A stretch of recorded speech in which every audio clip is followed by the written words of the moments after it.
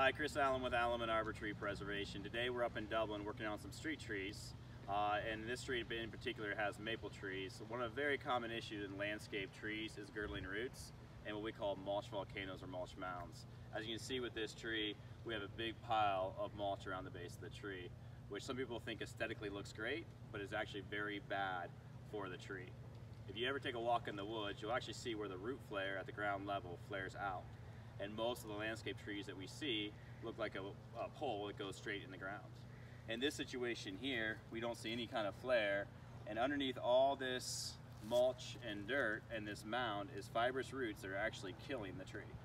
We'll show you over here on another tree what it looks like once we expose this mulch mound.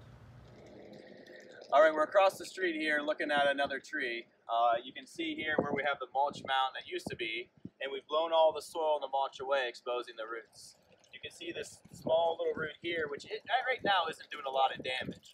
But what happens 5 to 6 years, 10 years down the road is underneath where we have these larger roots that are starting to girdle the tree and restrict the water and the nutrient flow for this tree. And what that does is just going to slowly kill this tree.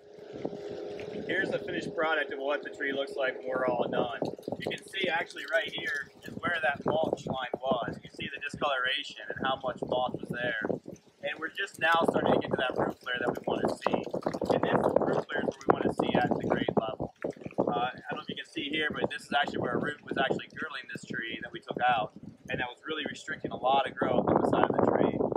These are two roots that we took out. This is one here that went right through there, girdling that tree.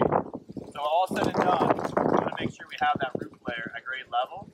And I urge you to take a look at your trees. Do you have a nice flare? Is it at grade, or do you have that mulch volcano that is slowly killing your tree? So just a reminder, if your tree looks like this, that's not good. Take a look at your trees. Do they look like a pole like this going into the ground level? Are you seeing roots like this that are actually growing around the trunk of the tree? That means the tree itself may be killing itself. It's something to take a look at. You want to get an arborist out to take a look, to expose that root flare and to cut these girdling roots and make your tree a lot better and healthier.